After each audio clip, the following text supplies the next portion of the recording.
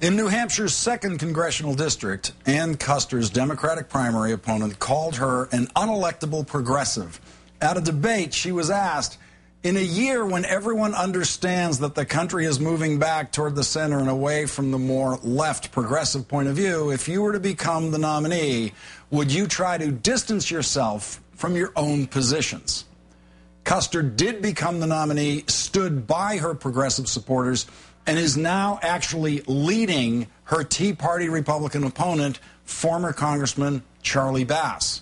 Joining me now is New Hampshire Democratic congressional candidate Ann Custer. Ann Custer, you are a study for Washington Democrats, progressives, moderate Democrats are studying your candidacy and saying, how is she doing this? Progressives believe that you're succeeding because you are sticking with your progressive ideals, your progressive issues, and that compromising toward the middle of the party would be a mistake for you. That seems to be the case so far, according to the polls. You are proving right in New Hampshire. How have you done this? Well, Lawrence, it's all about the grassroots. Honestly, this campaign is all about real people and real lives, and we're focused here in New Hampshire on creating good jobs. You know, Congressman Bass voted all those many years, 12 years, 15,000 votes in Washington for all of those failed economic policies, encouraging companies to ship jobs overseas. New Hampshire has lost 16,000 jobs to China. It's more as a percentage of our total employment than any other state in the union, and it's not what we want to be number one at. So I've been talking to families all across my district, 130 house parties, and I've just finished 30 diners in 30 days, and I want to care more about Main Street than Wall Street. I want to care about creating jobs and helping working families, and if those are progressive values, I am very happy and proud to stand up for them. Now, just in case our audience is thinking, she's got that liberal district in New Hampshire, the 2nd Congressional District in New Hampshire. By my quick glance, in the last 100 years, it's been a Republican-held seat for all but about, what, 6 or 7 of those years? Absolutely. My entire lifetime. In fact, Congressman Bass has been a Washington insider for so long, he ran against my mother for this seat. I was raised in a Republican family, and he ran against her in 1980. She lost to Judd Gregg, who's now retiring 30 years later. And our Congressman Paul Hodes has stepped up, and it's an open seat for the first time in 22 years. And I tell people on the campaign trail, that's how hard it is to bring change to Washington.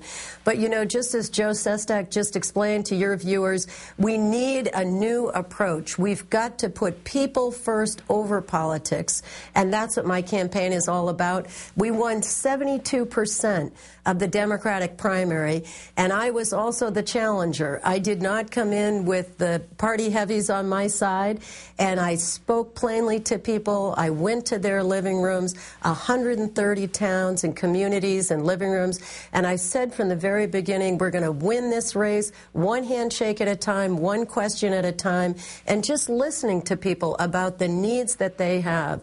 They need help, and they need government to support the creation of good jobs, those that families can thrive again, once again, here in New Hampshire. How important has it been to your campaign to be able to get help from outside the state? The Progressive Change Campaign Committee's raised over $140,000 for you. A lot of donors to create that, the 13,000 donations. It's like about $10 a donor.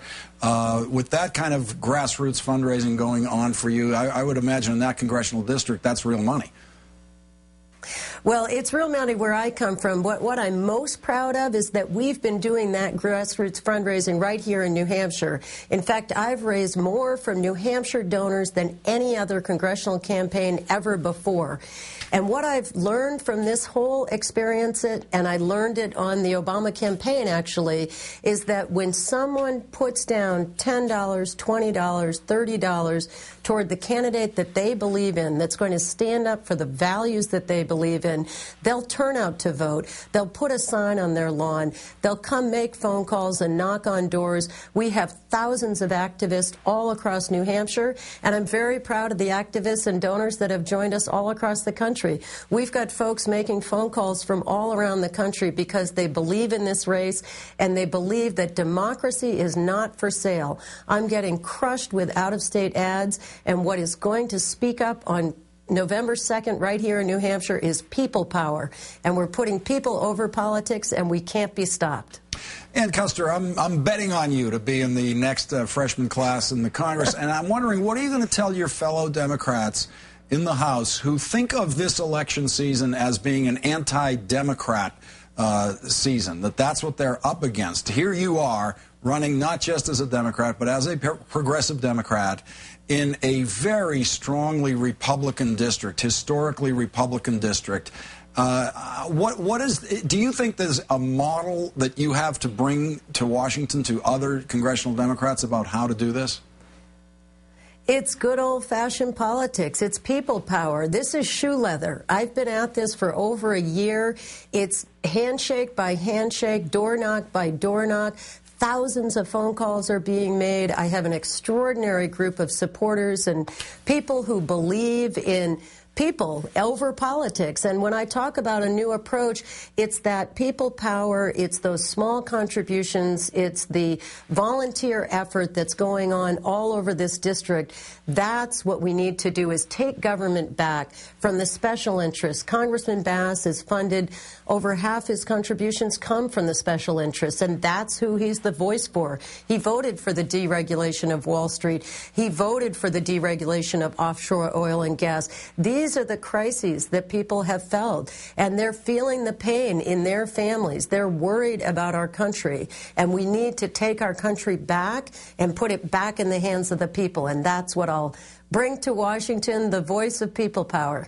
Ann Kuster, Democratic candidate for Congress in New Hampshire's 2nd District, currently with a healthy lead in the polls. Thank you for joining us tonight, Ann Kuster. Well, every vote counts. Now, don't jinx me, Lawrence. Don't jinx me. Okay. We're working very hard. 6 days to go. But thanks so much. It's been a real pleasure, and thank you for having me on. Thanks.